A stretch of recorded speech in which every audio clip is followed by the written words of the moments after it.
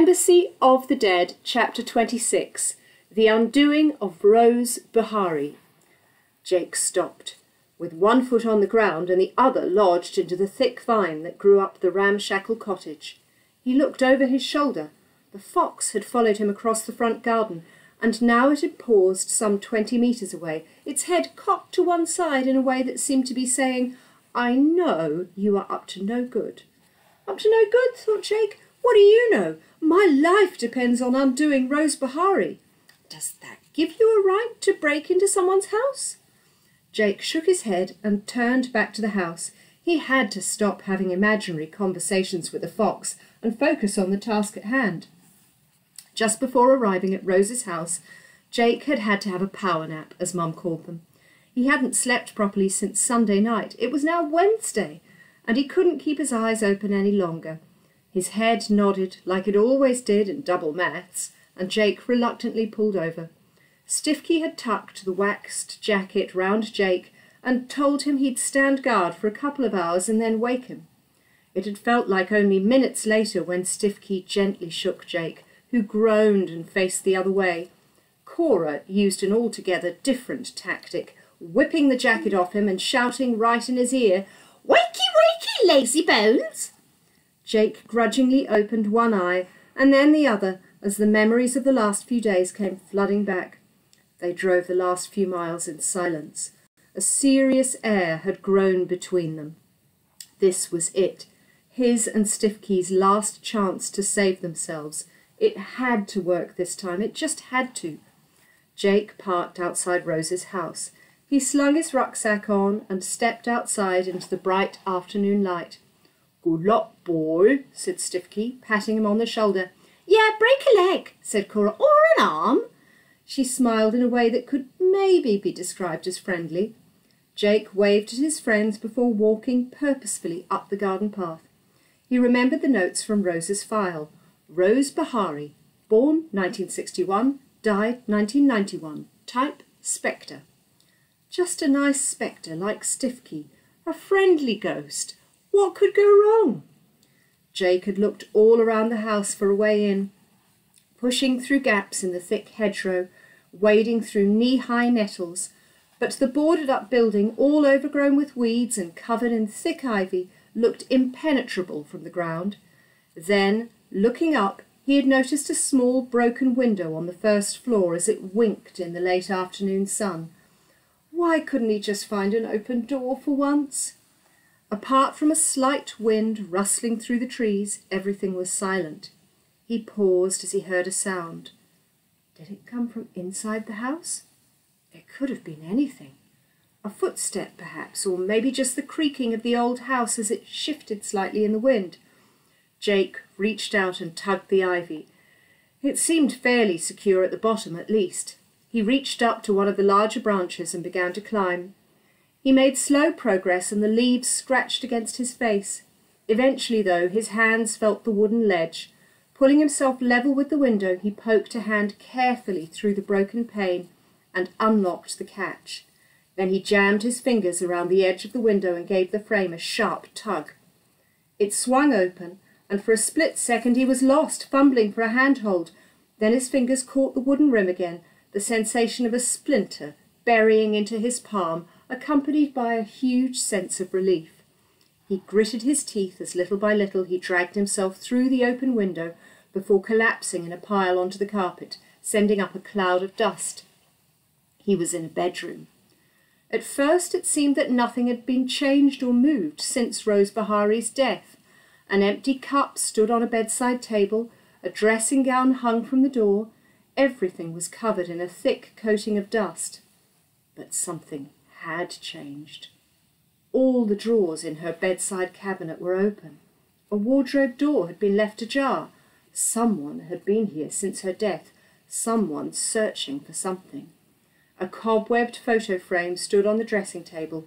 He picked it up. A lady around his mum's age. He wondered if this was Rose Buhari. She looked younger than he'd expected. He sighed as he felt a weird rush of sadness pass over him. Almost like he was about to cry. He swallowed. "Pull yourself together." Jake pushed the drawers shut. It felt weird them being open, revealing their contents to the world. Rose deserved more respect. He wondered why the house hadn't been cleaned. She might not have had any family. He felt a wave of unexpected sadness. If Mawkins did drag him to the eternal void, then at least he could count on Mum, and probably even Dad, to sort his things out and not leave his underwear drawer open for complete strangers to see. He reminded himself that at least he was here to help Rose. She would want to move on to the afterworld. She'd have the longings. In a way it was like being an undertaker, like Stiffkey. But instead of helping the relatives come to terms with the death of a loved one, you're helping the loved one come to terms with their own death. As he went to close the top drawer, he noticed an old-fashioned personal CD player. He picked it up, blew off the dust and turned it round in his hands. He thought of his dad and his record player, how he always wanted Jake to listen to the songs he loved. Curiosity got the better of him. Jake pressed the open button and the lid popped up, presenting him with the edge of a shiny disc. Beginner's Spanish. Maybe Rose was going to move to Spain but didn't get the chance. Or maybe she was just about to go on holiday. But then again, maybe she was just learning Spanish for the fun of it. Although thinking back to the one term he had learned Spanish in school, he couldn't imagine anybody finding it that fun. El gato negro, Jake muttered to himself. Names and colours of animals was basically all the Spanish he had. Useful if he ever needed to buy a black cat from a Spanish pet shop. Carefully he closed the lid and placed the CD player back in the drawer, gently pushing it shut.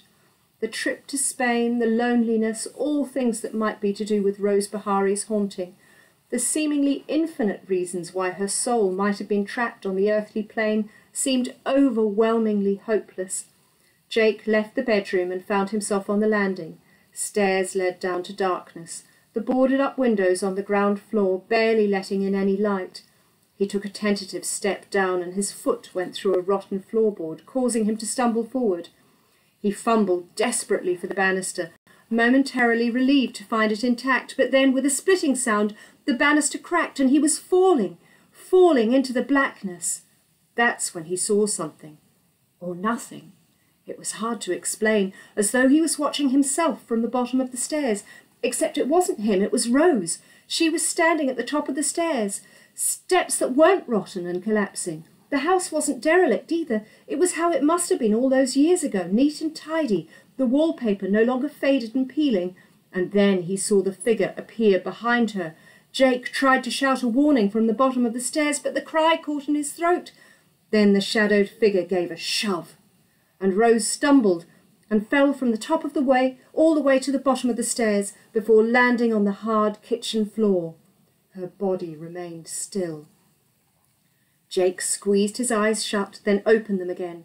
The vision had faded. The house was derelict once more, and he was lying on his back with his legs over his head at the bottom of the stairs. But the memories of what he'd just seen were as clear as if he'd been there that fatal day. He'd seen Rose Buhari fall, and someone had pushed her. Wow, that's quite a serious story, isn't it? So he's going to have to. Do you think that's the what he's going to have to do? Yeah, I think he's going to have to find out who or explain to Rose Buhari what happened with her death. That's quite complicated, isn't it? That's a big job. Or just take her to Spain. No, it's got to be to do with her death and the way she died. Well, just take her to Spain. Taking her to Spain would also be pretty tricky when you're a 13-year-old kid. Yeah.